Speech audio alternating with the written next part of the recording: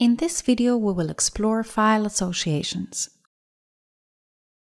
In computing, file association is called the association of a file type with an application capable of opening that file type.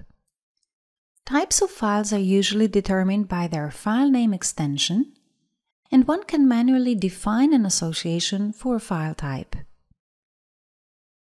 Now let's see how it works. In our case, GEF files are associated with Drawings Pro. So if you double-click on a GEF file, it is loaded in Drawings Pro.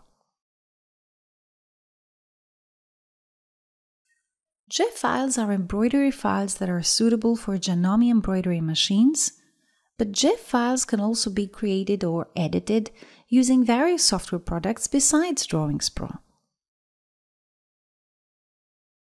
When installing Drawings Pro, you are asked if you wish to associate supported files to Drawings Pro.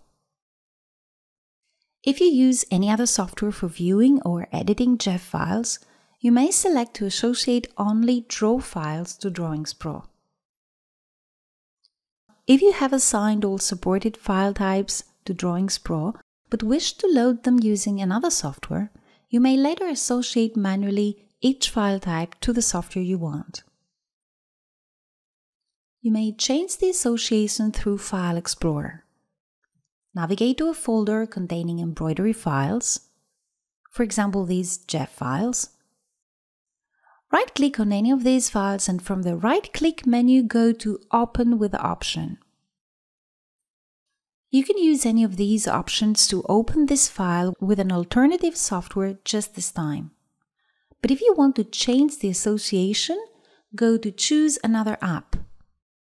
Notice that in order to make an association, you need to check the option Always use this app to open GEF files.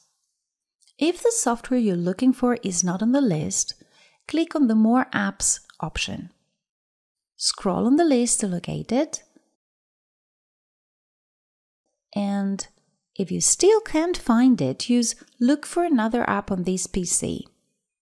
Now you need to browse to the folder that the software is installed.